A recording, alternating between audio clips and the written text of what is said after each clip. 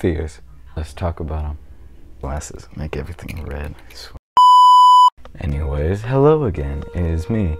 And as you can tell from the title, today's video is going to be about childhood fears and the ones that I had as a kid and from a while back when I was like 7 or 8. However, contrary to belief, I think fears are scary.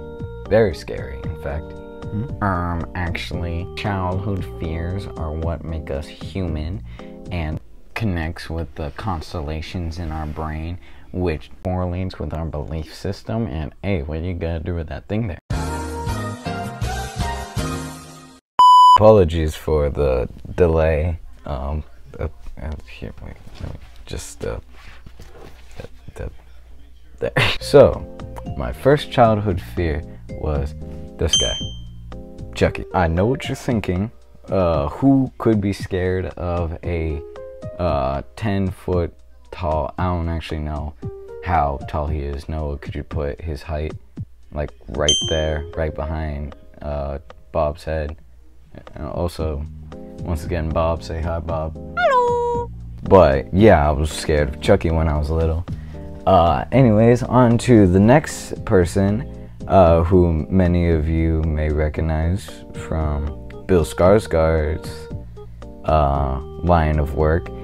This guy, Pennywise. And I know Pennywise, actually honestly, I can see why I was scared of him, because like, look at this, and this, and this, and this. You know what, let's just not bring up all of that. The point is, Pennywise is scary, and I can see why I was scared of him as a kid. But the main thing that I was scared of, that honestly was very confusing researching for this video of mine, drumroll please, this guy, the big mouth Billy Bass. And honestly, I do not know why I was scared of it when I was little, but maybe it was because when it like jumps up and it like starts talking, that might have been like scary for me.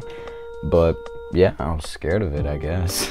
Anyways, now that those ones are done, let's get to the more recent fears, as when I was like 8 or 6, or maybe even nowadays, because I'm a little bit scared of some teeny tiny things. Alright, so when I was about like 7 or 8, I was insanely scared of, honestly, horror stories.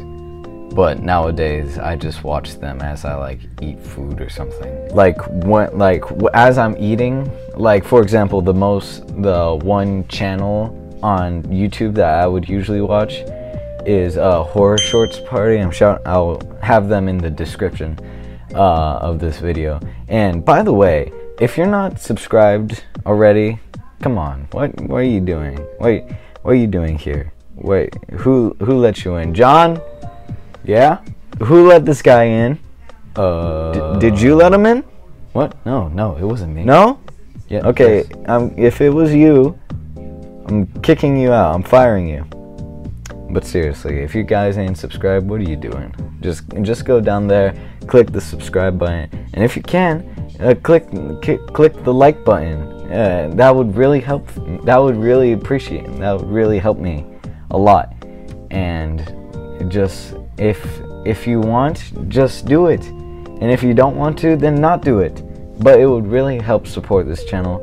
So subscribe if you want more content like this, and not subscribe if you don't. So Horror Shorts Party, they would post like horror shorts that happened in real life, didn't happen in real life, or fictional, non-fictional, all that. And 8-year-old me would just eat that up, and I loved it for some reason. I was also terrified of it. But let's get to the fear that still holds with me to this day. Again, drumroll please.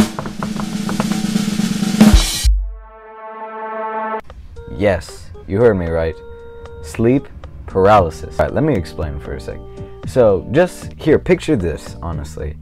Imagine you're just sleeping, just like normally sleeping, and then all of a sudden, bam, you wake up. Although you can't move anything, like nothing is working. And just slowly something just starts coming up from the edge of your bed, And the fact is, you can't even move anything right now. It has been one of my biggest fears since I saw this one horror short, which honestly horrified me as a kid, and nowadays I haven't actually seen it in a while. Anyways, that brings us to the end of this video. I know this one's a little bit shorter than the last video that I made, but I hope you guys enjoyed. Again, like, subscribe if you want to, and say hi one last time, Bob. Hello! Yeah. Anyways, I hope you enjoyed this video, and I will see you next time. See ya.